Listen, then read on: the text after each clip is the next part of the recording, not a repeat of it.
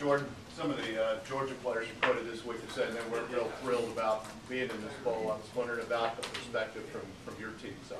Oh, we're excited. You know, to play in a bowl game is fun. That's your goal. You know, to play in a bowl game. And you know, last year we didn't get to experience that for the first time in my career. You know, just being back now, it's exciting, and we're looking forward to it, especially playing a team like Georgia. So it's better being here on campus right now than not being here? Oh yeah, you know, especially when you're at home, you're watching all the different bowl games going on. You want to be a part of that. You want to be a part of something special, and to be with these guys for, you know, say 2 more weeks, you know, is you know, nothing you can add. Is everything that you want, and you know, we're excited about it.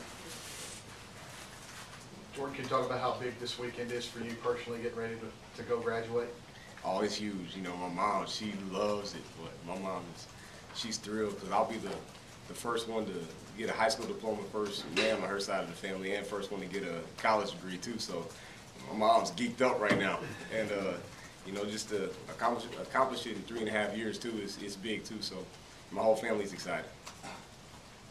Would you discuss Georgia just a little bit, and especially how they ran the football that last game and really kind of ran over Georgia Tech? What do you guys expect? We expect them to run it. You know, they're a running team. You know, our pro team would just go at it and stop it.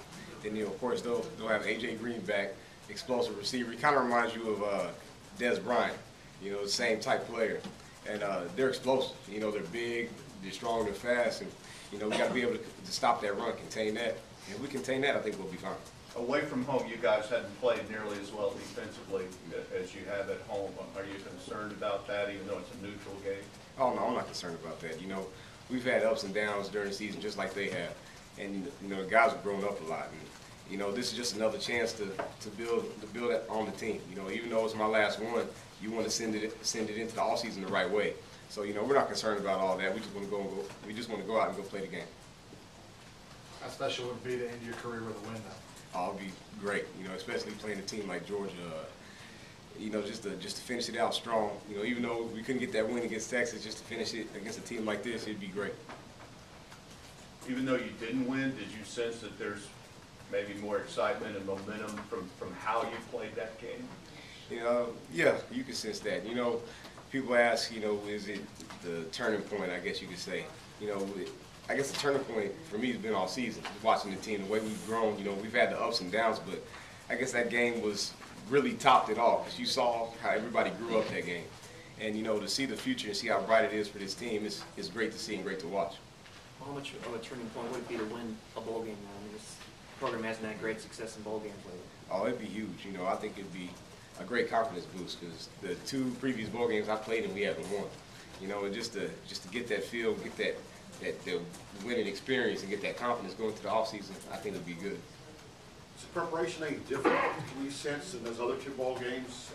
Sometimes people say it's how you prepare for the bowl. Do you see anything different in the way Coach Sherman does things for this bowl game? Or Coach Jones?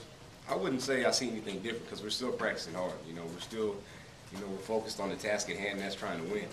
I would say if I had to choose one difference, I'd say the intensity is a little different, but as a whole, it's no different. Tough as a player to kind of go a month without playing a game, and all of a sudden, here you go again? Oh, yeah, it's hard. You know, the first couple of weeks you're focused on finals, you know, trying to get that done. Then after a while you're practicing, it's like, man, I'm ready to play the game. You know, it's kind of like 2-a-days again.